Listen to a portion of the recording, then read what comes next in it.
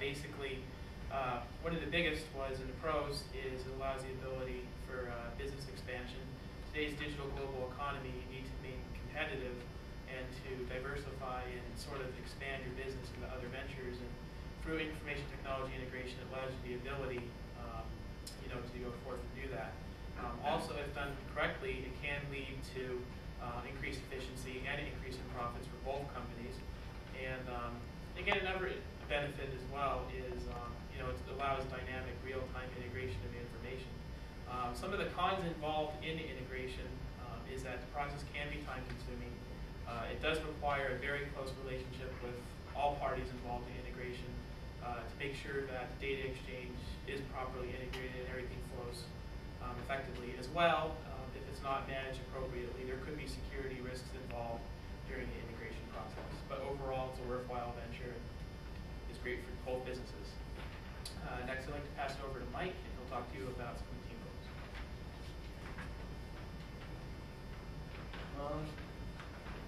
I guess, the obvious team goal is to, achieve the B2B integration between our two companies. And, there were a lot of things we had to overcome during phase 1 and phase 2. We had to, figure out times to get together and stuff. And we had to, each one of us had, different schedules. So it was kind of hard to, make meeting times and stuff. And next, we also had to work well together too. We had to, set aside our differences, and we had to, bond together as a team.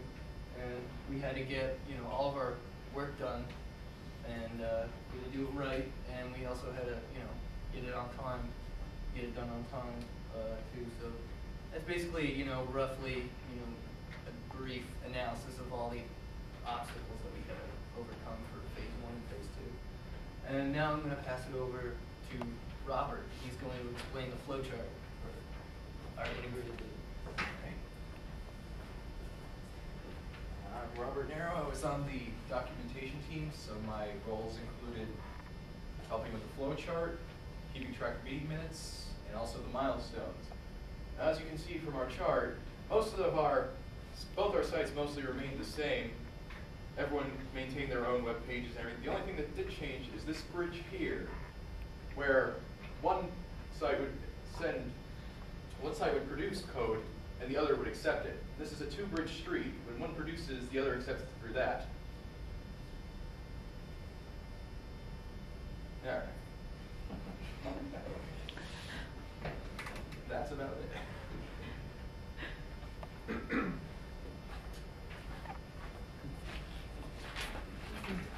Hello, I'm Mike Dubel, and I was a coder. And I worked on mainly code in phase 1, but all code in phase 2. And this will be about phase 2, which would be the PHP files for car dealer 1 and then car dealer 2. Now each coder, there's 2 coders for each team. Susha and Colin were the coders for car dealer 2, and me and Mike Pileshi were the coders for car dealer 1. And that is for over there on this side is for car dealer 2, and this is car dealer 1. And as you can see, we tried to make it a little funny, the name and everything. But regardless to that, each team had to make 4 PHP files, and there's 2 accept files, and there's 2 transfer files for each team. And while we did that, we also we had a problem with our host. We used 2 different hosts, but both of us had the same problem.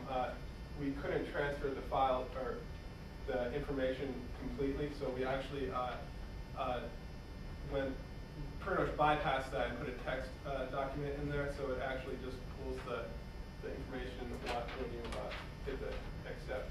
And we actually, we'll show you later on that we made a link for each PHP file that will transfer it and accept each car.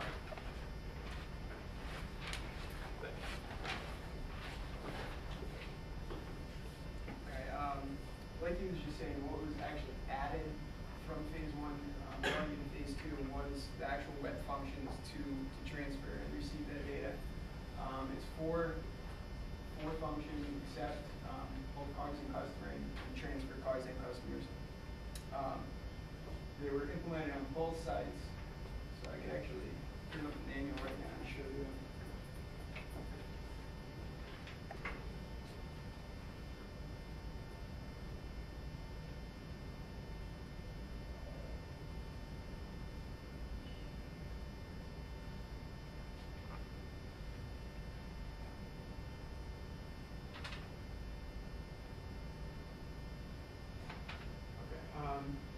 This is just an example. This is from Carl's Crazy Cars. Up until phase one, it only went up to insert and delete customer. After phase two, to achieve the integration, we actually added the new functions here for transferring and receiving. It's pretty self-explanatory as far as, I mean, if you read it, you know what it does. You either add or receive the cars. Uses PHP code to communicate with the databases. Take a look at Toyota here. It's the same thing. The new functions are added. Everything's located inside the manager section of the site. You have to log in, so only administrators could actually perform these functions. But basically, when you click it, the data is generated and transferred across that bridge. Example of data, how it actually goes into XML.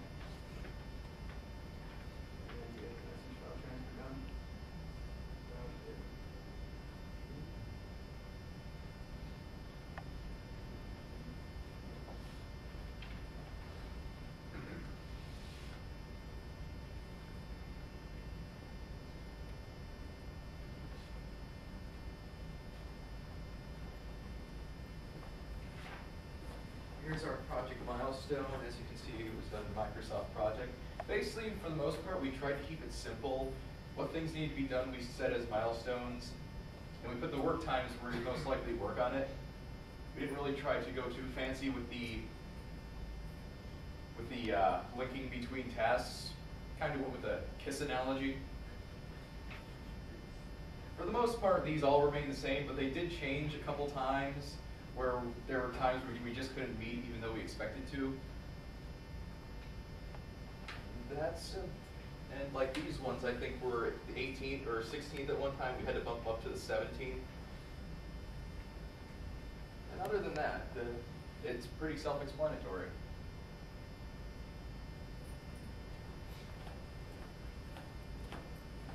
So is there any questions? If not, we can actually show the actual transformation. Okay. Now I'll show the transferring the data for car dealer 1. And what I'm going to do here now, this is, the customer will be able to view this page without any password or anything. But while we get into manager, we'll have a password protection. And actually we have employee info, we have a password protect too. But for now, let's go to manager.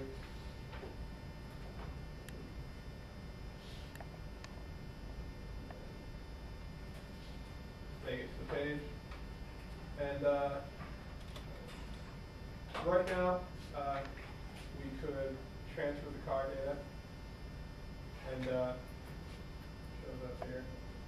And we could go back and then we'll transfer the customer data. And just like I said before, it's just a link that will transfer the information. And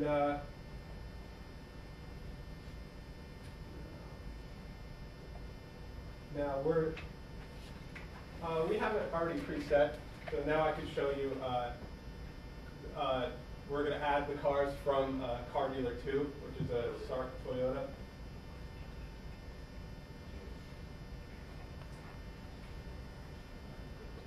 Good. And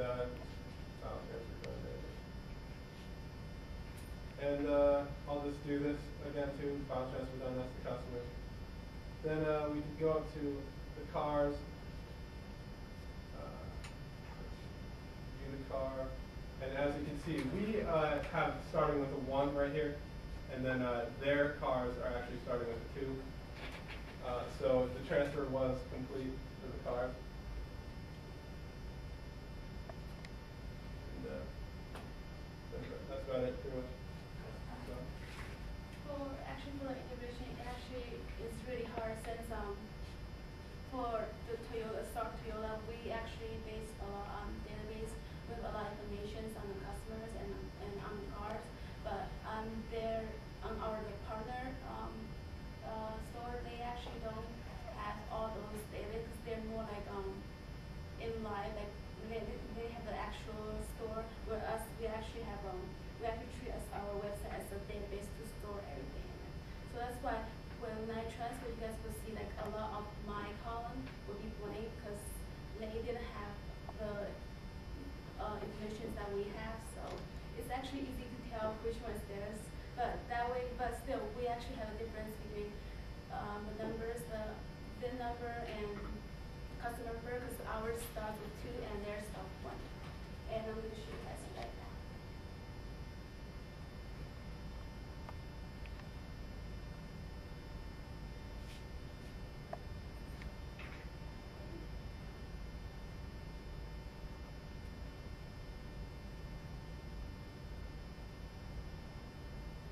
As you can see now, it's all the 2s, it's all the cars from my database. But once I click on the set cars, it says customer done. Reload this.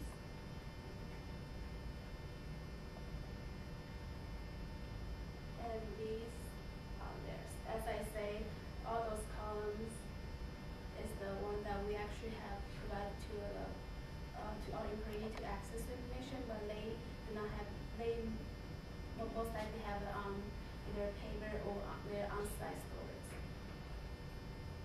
So you can go here.